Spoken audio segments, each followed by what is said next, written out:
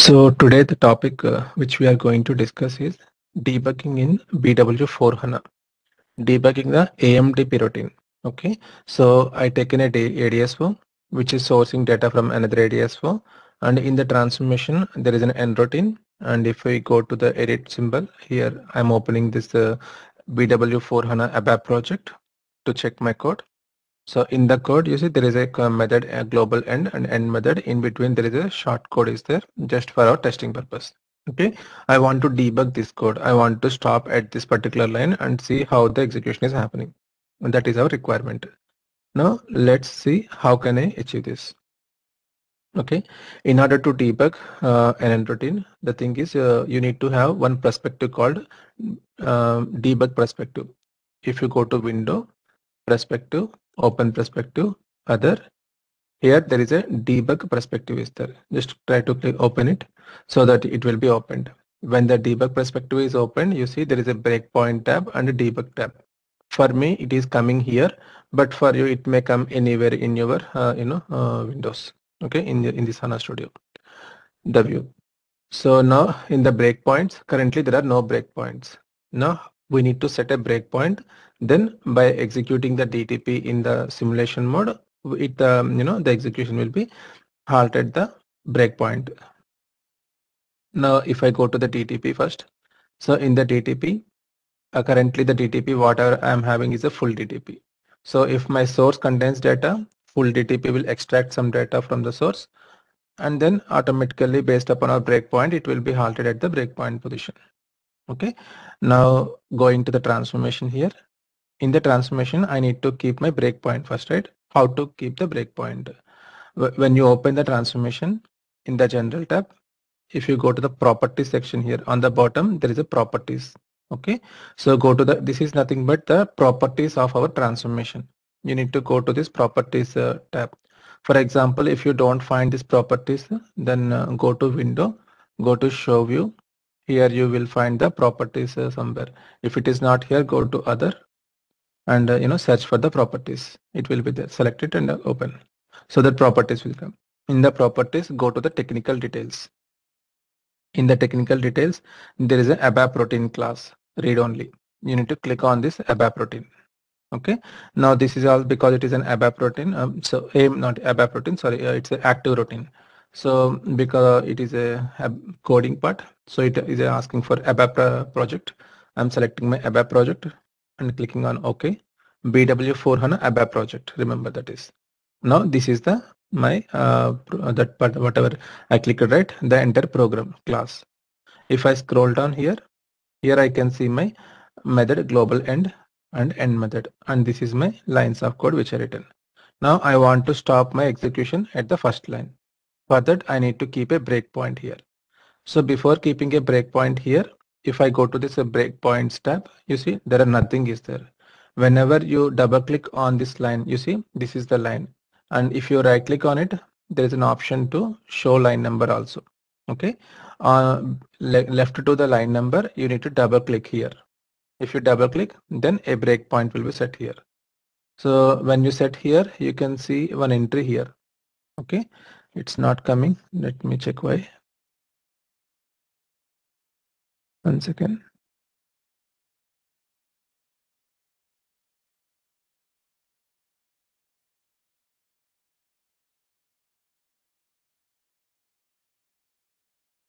So when I click on this, this show breakpoint supported by selected target, when I click on it, then it came here, line number 80. It means at line number 80, there is an active breakpoint.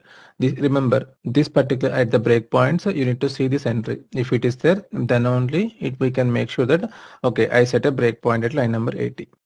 Now go to the DTP and go to this execution button here, simulate in dialog. Click on it. So when I click on this one, DTP is opening in the GUI here, and then I'm clicking on the simulate button. Now, if everything goes fine, you see my code execution got stopped here. Under this debug view, I can see that procedure global end, and exactly it was stopped here. So what are the next things? Now, what is this statement? Out tab is equal to select star from in tab. So there is some data in the in tab. Now that data is going to copy into my out tab. Now you see when I click on hover, when I keep my mouse on the out tab, it is telling out tab contains table with 0 records. And when I click, keep my mouse here on in tab, it is saying in tab is a table with content 4 records. If you want to see these 4 records, double click on the in tab. Okay. When you double click on the in tab, you see on the bottom and A4H in tab, it is showing one window here. So here you can see the 4 records. Okay, and there is another tab here called variables. Okay, so this is nothing but all the variables which are available here, not all variables which current system can take it. If you want to this window to the next to your window, just a drag and drop, so it will come. For example, if I drag and drop to the right hand side, so I can clearly see my some of the information here.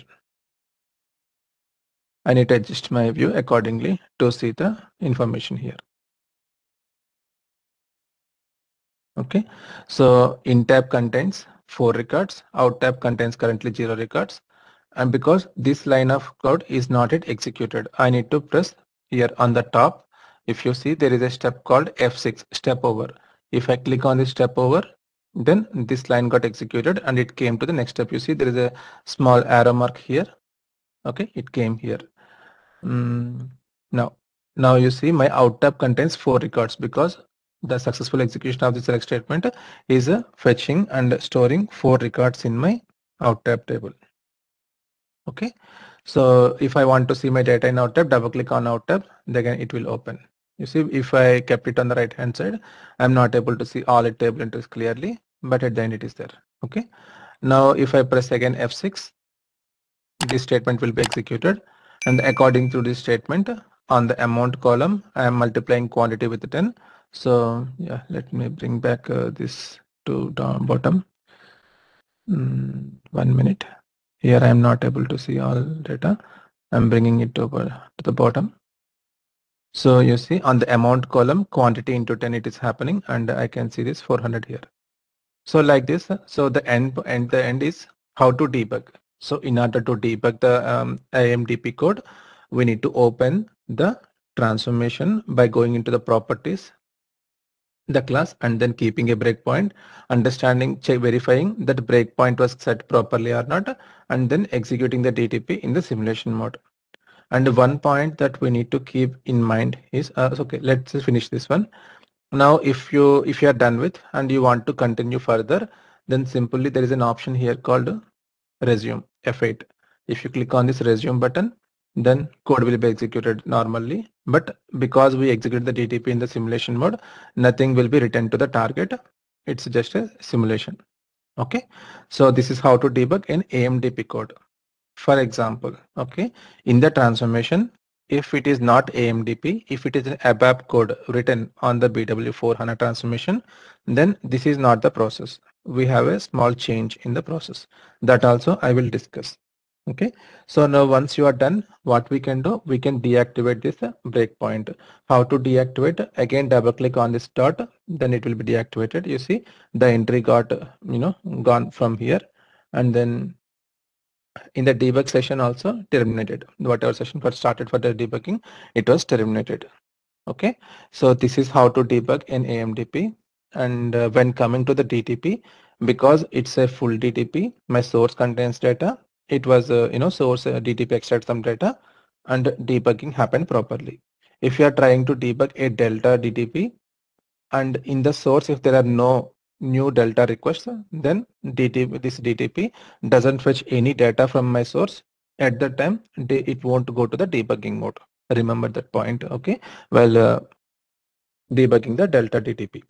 Okay, if the source provider contains some requests which are not yet loaded to target, then you can debug that. It's not a big problem. Now what I'm going to do, so I'm going to close this DTP and close my transformation and this one. I hope now you are clear with how to debug in AMDP routine. Either it is a start routine or end routine or expert routine AMDP level, same kind of steps. Need to go to the general tab and then go to the property section, open the bottom active routine class. If you open it and then set your breakpoint, you are done. Hopefully it will work. Okay. So next thing is how to debug an ABAP code written in the BW4HANA. So to explain that one, what I am going to do, I am deleting this code, whatever AMDP I written, I am deleting this AMDP code and then creating an ABAP code here. Okay, I am going to fill this amount, I'm going to edit, and then selecting my ABAP project, clicking on OK. I quickly write a few lines of code here for our testing purpose. Method global end, here insert your code here. So loop it, I'm not writing everything, simply trying to finish quickly. Loop it result package, assigning result fields and loop. In the here I am simply doing result underscore fields amount is equal to result fields quantity into 10. That's it. A simple line of code just for our debugging. Now I want to debug this loop. Okay, I want to keep my breakpoint here, and before that, let's activate the code, and let's increase one more line. If result underscore package is not initial. Okay, at the end loop. Why written just end loop. Oh, sorry, end if only. Yeah, end if. How to use pretty printer here? Right click, go to source code, format. It's like a pretty printer here. Okay. Now I'm activating my code. It's an ABAP code. Okay. So ABAP routine. This is closing here and then activating my transformation. So once we did some changes in the transformation, there is a chance the DTP got inactive. So once the transformation is activated, let's activate the DTP also.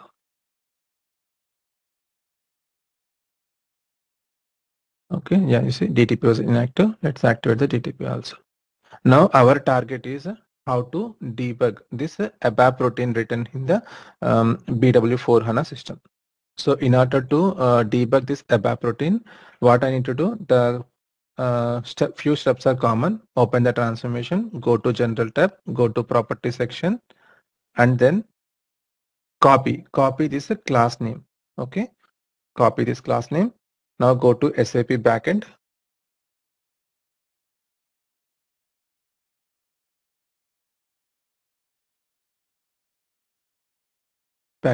Go to SC24 transaction. Because it is a class, I am going to SC24. Okay, SC24, and then giving the class name, click on display, and there is a global end method is there. Go to global end method. Here is our line of code. Now I am selecting the line and giving this external breakpoint. Okay, so now I set my external breakpoint from the SAP GUI. Remember that point, not from the HANA Studio. Maybe you can keep it by opening the screen, but I did from the SAP GUI screen. Okay. Once after you set the breakpoint here, now go to your HANA Studio. Now go to your DTP and then try to execute this DTP in the simulate mode, simulate in dialog. Go to simulate. You see ABAP debugger is starting. Okay. Now one SAP GUI screen started and it was opened. Here I am going to desktop 3. Now if I double click on this result package, I can see it contains 4 records. Okay, so it means that if you want to debug ABAP routine in the B4HANA transformation, you need to keep the breakpoint in the GUI in the class of the transformation. Okay, and if you want to debug AMDP, then you need to set the breakpoint within the HANA Studio from the debug perspective, where you can check it. Okay, remember this difference. Okay, simply by pressing F8 here I can continue the process and then it will be closed. It's not closing. Okay, let me go to HANA Studio. You see it was completed here.